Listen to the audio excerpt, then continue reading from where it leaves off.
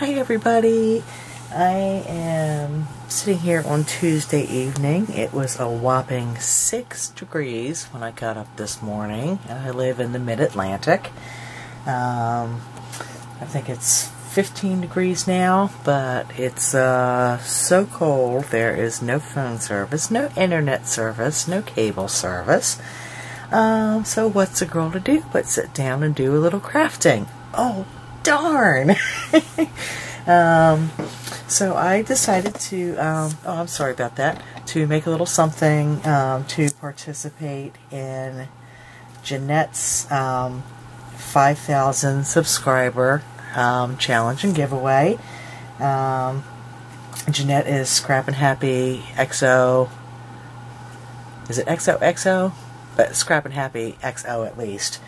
And she wanted participants to make a page for a lace fabric book, and she had actually done something with a group of friends of hers where it was a circle of friends who each contributed a page to the book. So she wanted to do something like that for this challenge, which I thought was a really cool idea.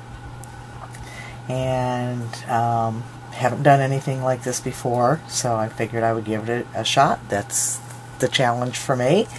And Jeanette, many congratulations on your 5,000 subscribers. Like I commented to you, I am totally not surprised. I mean, your videos are just so awesome. The projects that you share, and you're such a sweetheart and just a very genuine person, and that comes through on your videos. And so I did want to do this to participate and help you celebrate that awesome milestone. So what I did is I took a piece of vintage cotton and grabbed some laces and doilies, and when I was putting it together, I decided I would do a pocket page. It's not just one pocket. This is a pocket. This is a pocket. This is a pocket. And this is a pocket. So, because we always need pockets to put our little bits in. So the laces that I used, this one is a piece from Trésor Deluxe, from an order that I got from them, or ordered from them. And I just cut out some little bits from the Graphic 45 Couture collection, just so you can see that things actually do slip into the pockets. This piece is from a vintage doily that I had, Battenberg lace one. And pocket. This is a piece, a very small piece from a piece of lace that Maggie, Margaret White, sent me in Iraq. Thank you, Maggie. And this is just a piece of eyelet that I had in my stash. Just did a very simple single doily flower and one of the little centers that I make, because she didn't want bulky pages. Oh, let me slip that in its pocket. And I'll slip that in its pocket. So there's 4 little pockets in there. And then this is a little snippet from some lace that Trisha, a little shabby chic, gave me. Thank you, sis. And this is also from that same piece.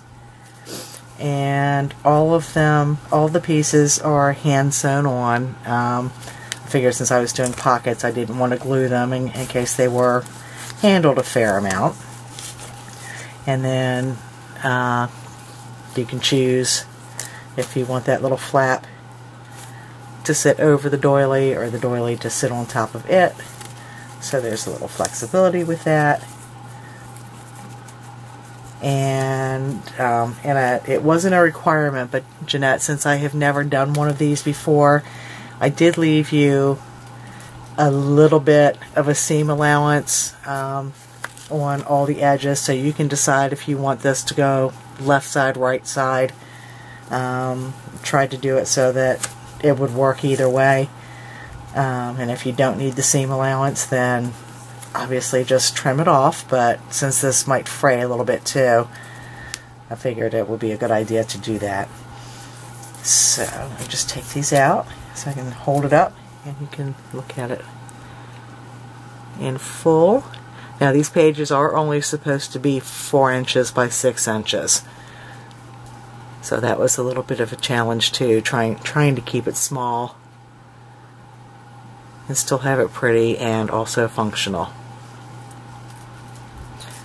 So what she's actually going to do with these for the I don't know if you would call it a grand prize winner, is to put them all together in a book or 2 books or however many. It depends on how many entries she actually gets, but put them in a book and she'll do a drawing for the winner.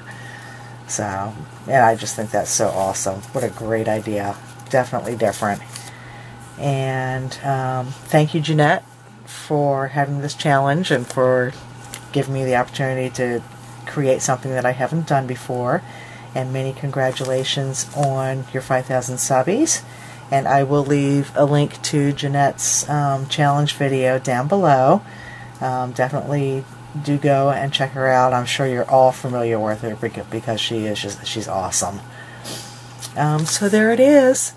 And thank you all so much for watching. I'm going to find something else to get myself into because it's still fairly early in the evening and I'm not going to be able to upload this yet. So hopefully see you soon. Till then, thanks so much for watching. Take care. Bye-bye.